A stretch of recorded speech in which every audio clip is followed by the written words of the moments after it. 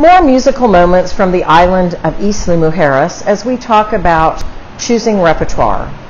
The last segment I talked about the skills that can be developed in a particular song that you're going to choose.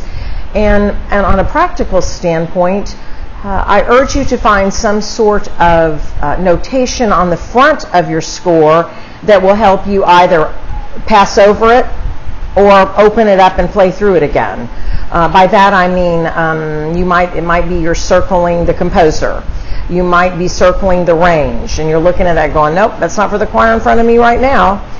It might be a lot of dissonances, so you write dissonant. You might even label so much as festival, contest, challenge type piece, so that you can either pass over it or open it up and play it and see if it's right for the choir in front of you. So think about marking your scores for efficient perusal as you move forward.